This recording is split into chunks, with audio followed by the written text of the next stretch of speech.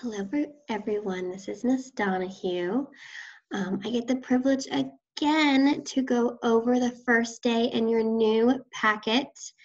This is the packet that says days 31 through 40 at the top. It is brand new, and I'm excited to get started with you.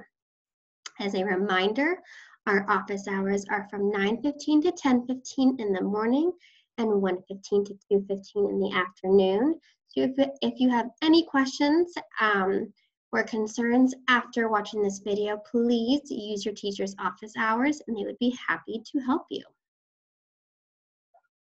This is what it looks like on your packet. It's going to be this very first row right here where it says day 31. As a reminder, do not look at this date right here. Do not worry about it, just worry about the day. So we're working with day 31 today. All right, so there are going to be two activities for math this day. The first activity, it wants you to complete the how many pennies activity, which is on page 5 of your packet. And it looks like this right here. So I'm going to go ahead and read you these questions. Number 1, Mia has a quarter in her pocket. How many pennies are equal to 1 quarter?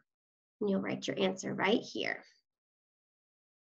Mrs. Terry has a dime in her wallet.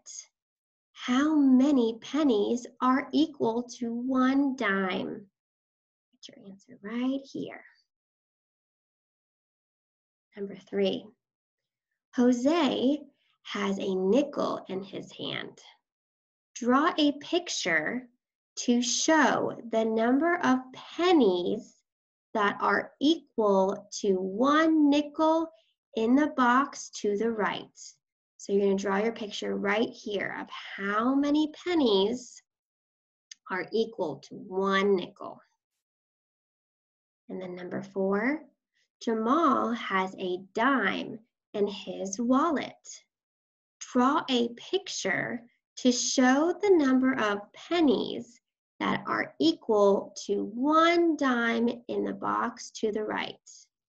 So you'll draw it right here. How many pennies are equal to 1 dime?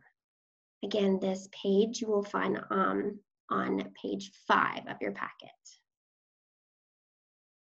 All right, so then activity number 2 has us doing another page from our packet where we are playing the eliminate game. The word eliminate means to get rid of something. When we are answering a question and given options, the best way to eliminate something is to cross it out.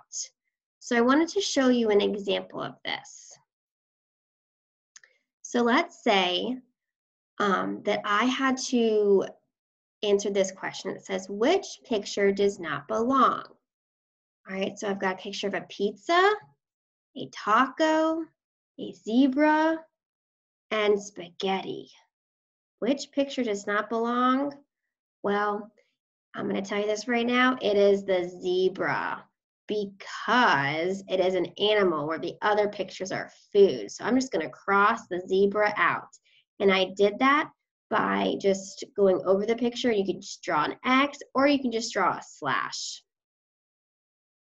So just really simple, a slash or an X. And this is how you eliminate something. So you're getting rid of something. The zebra does not fit in because it is an animal, not a food.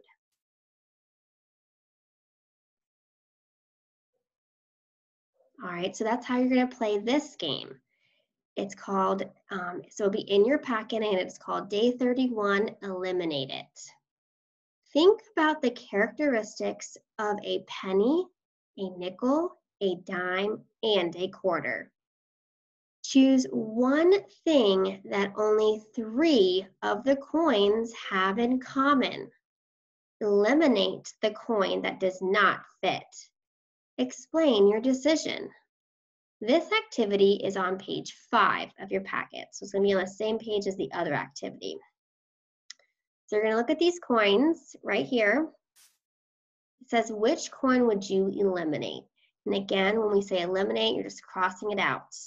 So once you cross out one of the coins, you have to explain your answer. And here is the sentence starter that you would use to help you. I would eliminate blank because, and then you'll tell us your reasoning down below. All right, and then your optional activities for math. There is a read aloud of the coin counting book, and this link will be shared with this video along with in the dojo message that your teacher sends out.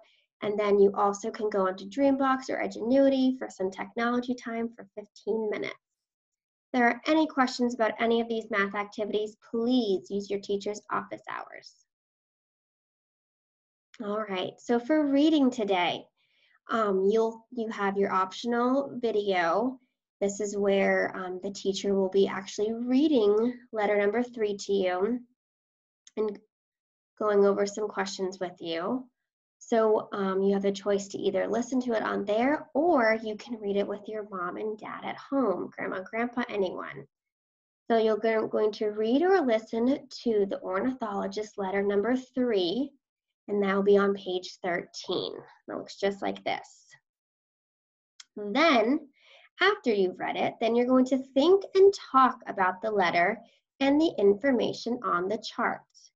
And the chart looks like this right here. All right, so it says bird problems, steps on eggs, birds crash, trees cut, need homes. So these are some problems that birds have. And then these are ways people can help. Beach space, mark windows, save trees, and build birdhouses. So once you have talked about the letter and you look at this chart, then you're going to do the writing activity. And it says to write. Write to tell what you notice and wonder about the information on the chart.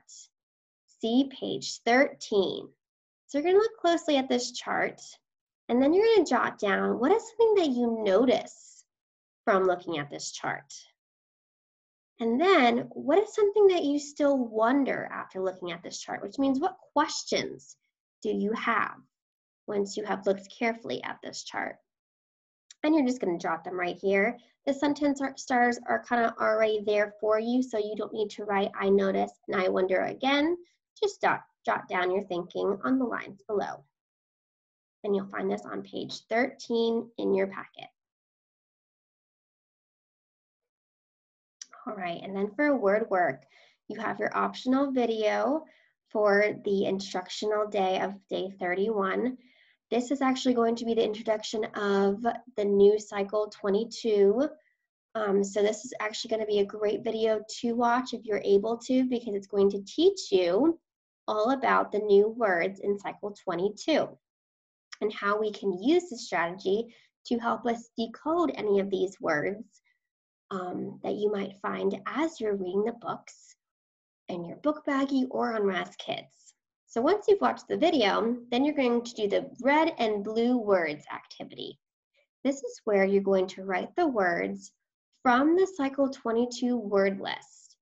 Use a red crayon or marker to trace the vowels. Use a blue crayon or marker to trace the consonants. See the word list on page 18. So here's an example. I have the word grow. I have traced the O in red. That is because O is a vowel. Again, our vowels are the letters A, E, I, O, U. Now, our vowels can make more than one sound. They can make their normal short sound and also their long sound. And then all the other letters are blue because those are consonants. So if they are not a vowel, then they are a consonant. So it's every other letter in the alphabet. We also have a fun option that you could do this activity outside with chalk, or if you have dry erase markers and a whiteboard at home, you can also do this on that as well, and then take a picture and show your teacher. right? And then social studies. Our topic today is on supply. So supply is the quantities of a good or service that a producer is willing and able to make available for sale. Many things can affect supply: new technology, costs to make or transport, and even weather. So your activity today: in the winter, you find a plentiful supply of warm coats, hot chocolate, sleds, and snow shovels. These items are harder to find in the summer. Make a list of at least 4 items that are in large supply to purchase in the summer, but hard to find in the winter. Share your list with an adult and discuss. So here I have an example of some items that are in high supply in the winter. So I've got warm coats with a picture, hot chocolate, sleds, and gloves. So these are all in high supply in the winter and low supply in the summer because we don't need them that much. So your job is to come up with a list just like this, but of items that are in high supply in the summertime. You also have an optional enrichment video that you can watch as well. Do not forget to send this activity to your teachers afterwards as well, and all activities.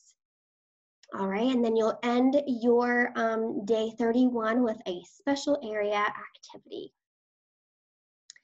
Do not forget that once you have completed all your work, to take some pictures and send to your teachers so they can give you some feedback for the day. I hope everybody has a great time completing day 31. If you have any questions after watching this video, please remember that you can use your teacher's office hours to ask them. I hope everyone has a wonderful day completing day 31.